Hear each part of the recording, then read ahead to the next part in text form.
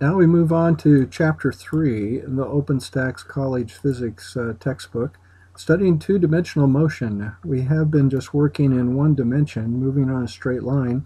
In the real world, motion is more complicated than that. So we need some new tools to be able to correctly analyze motion in two dimensions. So we're not going to analyze this, but a roller coaster, showing the complicated loops and turns and so forth. That's more three-dimensional. We'll stick with two-dimensional. So under two-dimensional, here's a photograph of a city street. You can go east, west, north, and south if the streets are laid out like that. And people can't travel in a straight line through buildings. So we have to go a certain number of blocks in one direction, then turn a corner 90 degrees and go a certain number of blocks. So we'll be studying motion something like this, at least as a start. So here's a layout. We start over here on the bottom left. We go 9 blocks to the east. We go 15 blocks up to the north. So did the person have a displacement of 14 blocks? We went 9 blocks to the east. We went 5 blocks to the north. Is the displacement 14? The answer is no. The displacement is straight line distance, the helicopter path from beginning to end, and that will be a certain number. It'll be at a certain angle. We're going to solve problems like this two ways. First, in this lecture, graphically, and in the next lecture, we'll use trigonometry.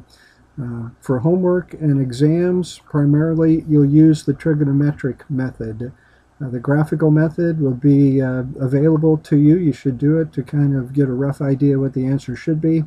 But our best result comes from doing the math operations using sine, cosine, and tangent. When we do the math with sine, cosine, and tangent, sometimes also we'll be interested in coming up with a hypotenuse. And we'll be dealing with a Cartesian coordinate system. The x and the y-axes will be at 90 degrees to each other. And we'll have an x number, we'll have a y number, and we can find the displacement, the hypotenuse, using Pythagorean theorem. Sometimes it won't be displacement, sometimes this will be velocity. It'll be another common calculation that we do. We'd have the velocity in the x direction, velocity in the y direction, and come up with the net velocity. So here's our helicopter person. And how can we come up with these numbers? They have 29.1 degrees here, 10.3 blocks. On the graphical method, we would take measurements. We would lay out the proper scale. We would use a ruler to measure the length of the hypotenuse. We'd use a protractor to measure the angle. And we won't measure it this accurately, but that's what could be done. A key point here to notice is that 9 plus 5 cannot be done, actually. And 9 plus 5 would be 14, but the hypotenuse is 10.3. But I'll just start emphasizing this right away. You must never add an x number with a y number. A number that represents something happening in the x direction, whether it's displacement or velocity or acceleration. You must not add that to displacement or velocity or acceleration in the y direction. You must work two separate problems as we get later in this chapter. I'll just start emphasizing that now. So I'll try to do this demo in class if you're in my class. And we start up here at the beginning. One ball, it just drops straight down. A second ball starts to drop, but it's been given a sideways push just for a brief instant of time. There's not a continual push on the object, but just initially it's pushed off to the right and then falls. What do you notice about the motion in the vertical direction? We're going towards the earth down at the bottom here.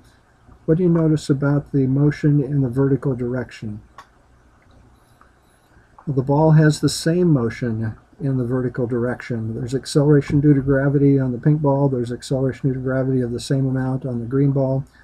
They both started with zero velocity in the vertical direction. velocity in the horizontal direction has no effect on the motion in the vertical direction. So just keep that in mind. This velocity here, this black arrow, is not causing any change in the length of the green arrow, the velocity downward. So here's our helicopter again. Notice that we get the same hypotenuse if we take this red arrow, instead of being on the right side, it's drawn over on the left side. So we can move these arrows around as long as we maintain their orientation and maintain the length. So here's the graphical method again being illustrated. Use a protractor, use a ruler, and get the displacement. So when we have two vectors, when we add them graphically, it's called the head-to-tail method. Vectors, displacement, velocity, acceleration. When we draw the vector, it has a head where the arrow is and has a tail where we start drawing the vector.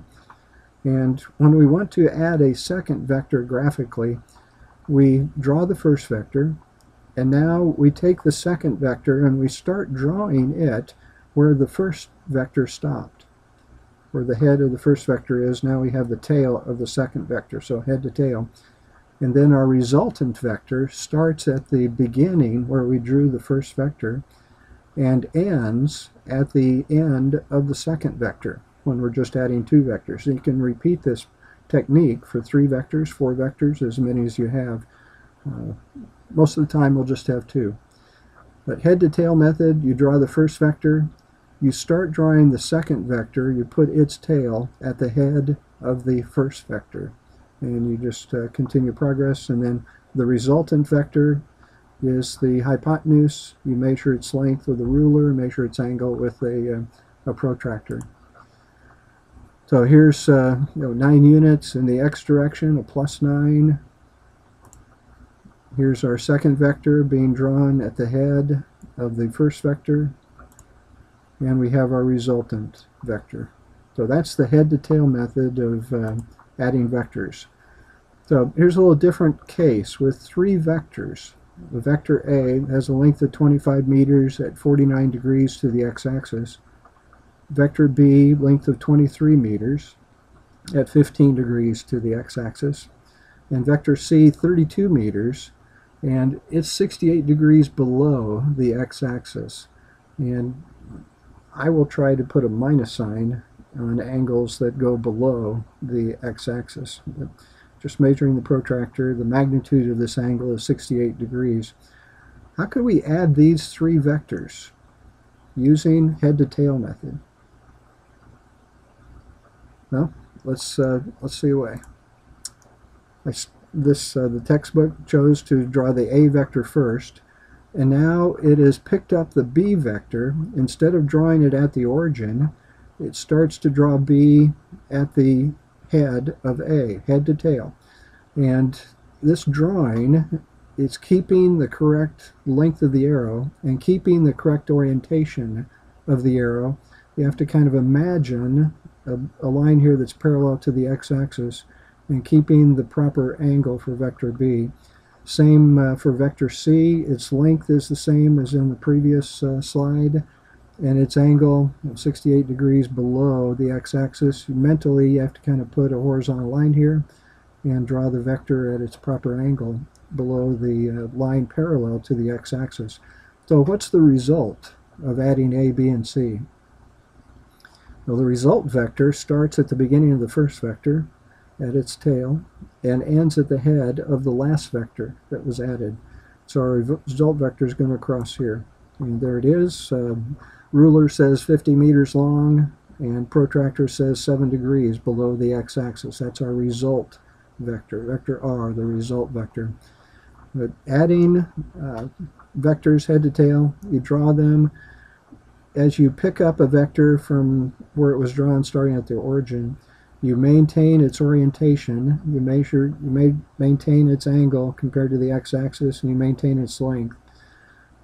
Most of the time we will not bother using a protractor up here to get the angle precise as we can, nor will we use a ruler. We'll just freehand give a rough sketch that would clue us in on whether our calculations that we do in the next video are correct. So that's our technique. Do we have the same result here? Instead of putting vector A first in the addition, the book has chosen to put vector C first. Vector C, its length here, 68 degrees below the x-axis, and then draw vector A and then draw vector B. And you should notice that we get the same result. It does not matter which vector comes first when you do your drawing. You use each vector once if it's just a factor of 1 in front of each vector, but it doesn't matter what the order is.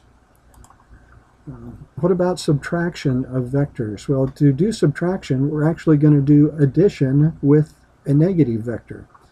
And a negative vector has the same length, so this minus b, it's the same length as vector b, but its orientation is 180 degrees different. We put the arrow at the other end of the line. So we just flip this 180 degrees, and that's minus b, the negative of b. So here is A and B, and we're wanting to subtract B from A. I'd ask you to think about calculations with numbers. Suppose I do 5 minus 3. That result's going to be 2. Do I get the same result if I add minus 3 to 5? The answer is yes.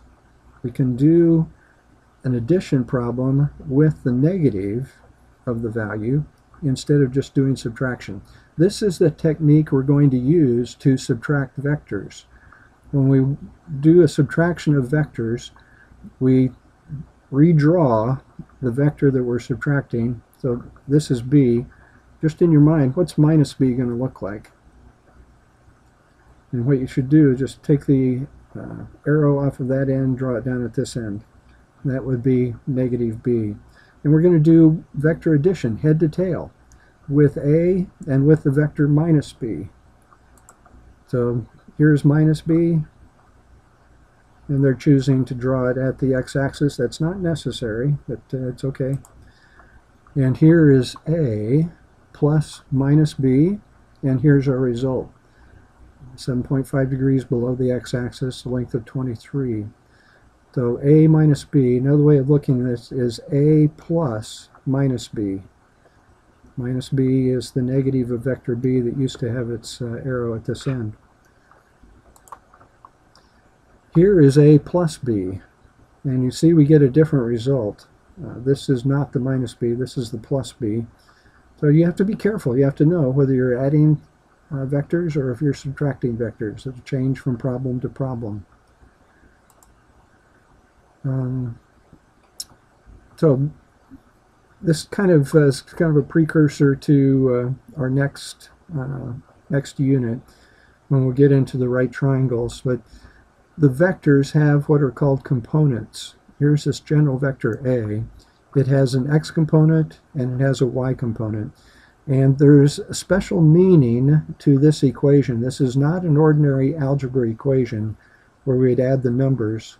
This is a vector addition.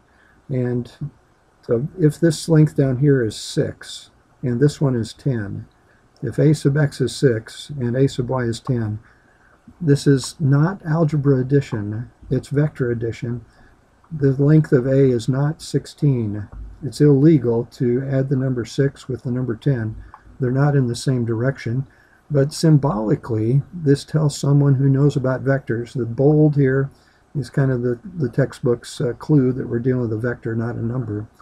And you have to use the head-to-tail method or the method that we'll learn in the next unit.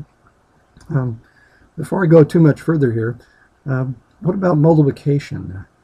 What would the vector 2a look like?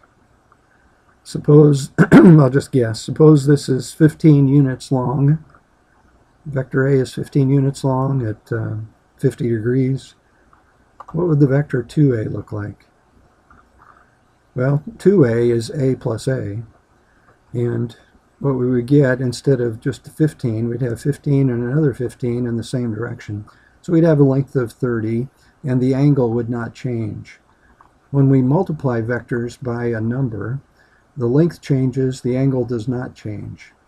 If we had 15 for the length here and 50 degrees for the angle, now we'd have 30 meters for the length and still 50 degrees for the angle. That would be the vector 2a. So that's where we're going to stop here. You should, of course, keep reading and practicing and asking questions.